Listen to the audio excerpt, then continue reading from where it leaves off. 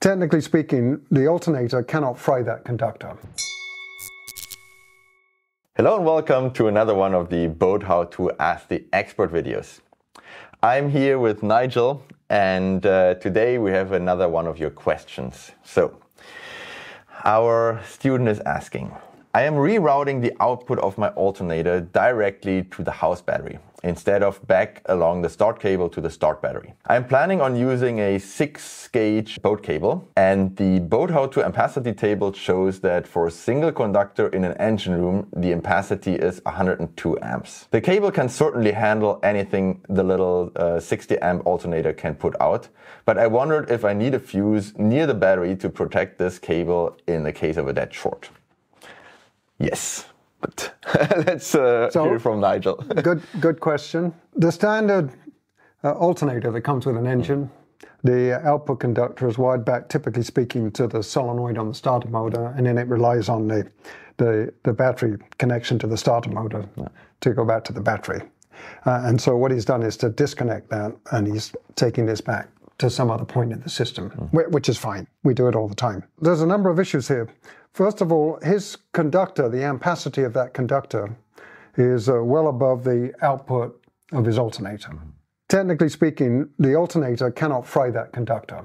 Even regardless of what happens to the alternator, it can't fry the conductor. So from the ABYC's perspective, he doesn't need a fuse at the alternator.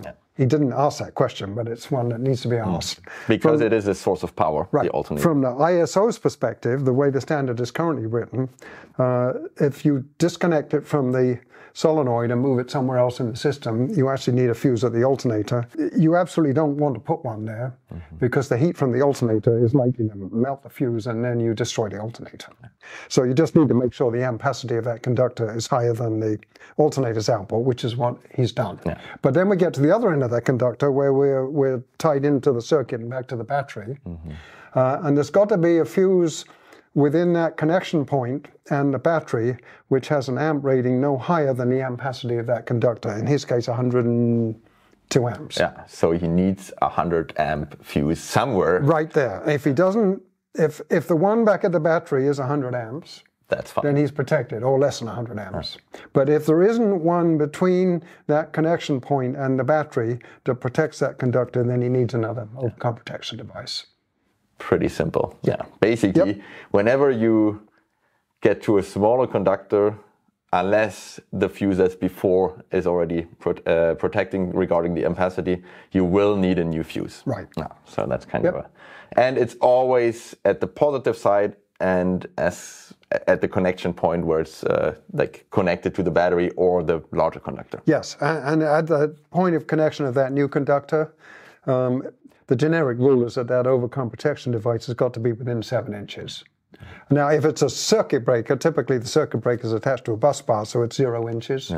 If it's a fuse, 7 inches is a bit tight at times. So we do allow going up to 40 inches with additional sheathing and up to 72 inches at the battery with additional sheathing. So there are some exceptions in there, but fundamentally that fuse needs to be as close as possible to the point of connection of the conductor.